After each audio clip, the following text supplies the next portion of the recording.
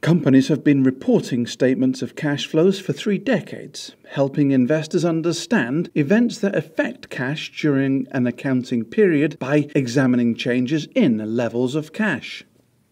The statement of cash flow displays company uses and sources of cash into 3 business areas of operations, investments, and financing.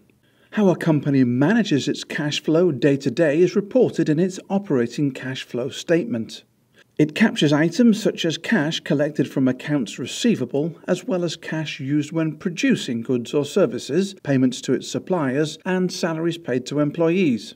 Operating cash flow also includes tax and interest payments. At the end of the period, a surplus of cash implies that the company generated enough cash from its continuing operations.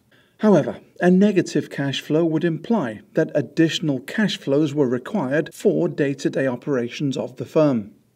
Cash flows can be measured in one of 2 ways. The direct method uses operating cash flows for each operating segment, including collections from customers and payments made to employees. The indirect method always starts with net income and looks at adjustments for non-cash expenses, non-operating income and expenses, and changes in the balance sheet attributed to operating activities. The investing cash flow is captured by measuring changes in a company's investment in the firm.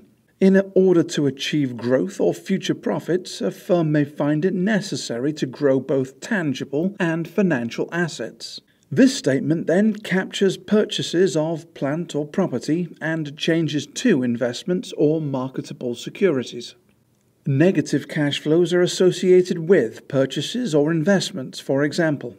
Positive cash flows are associated with cash receipts from the sale of assets.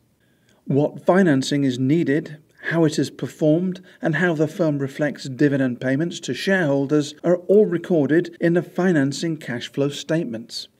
Inflows are represented by issuance of new shares or debt, and outflows might be represented by events such as retired debt or stock repurchases.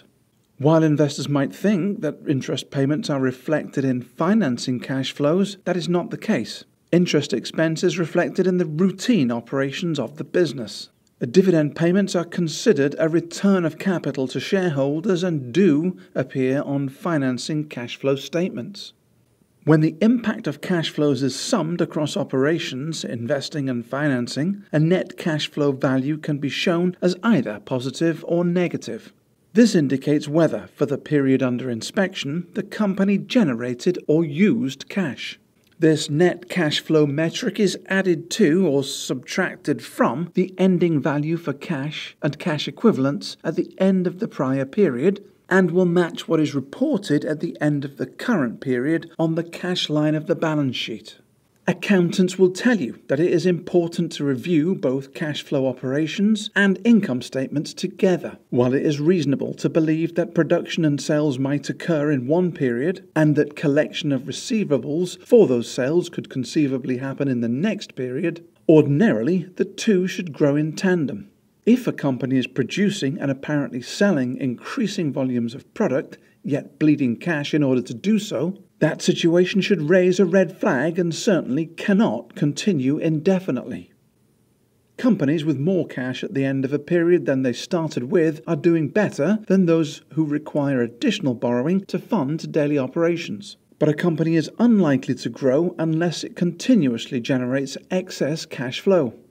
Free cash flow subtracts from operating cash flow any capital expenditures and dividend payments. It is the growth in free cash flow that investors are seeking to find reassurance that the firm can use to streamline or retire debt, create new products, and increase dividend payments. Cash flows are closely monitored by investors and reflect sales growth and the ability of management to control expenses. Analysts must remember, however, that cash flow norms will vary across industries and that many are more capital intensive than others. But make no mistake about one single fact: without cash flow growth, a firm cannot ultimately grow.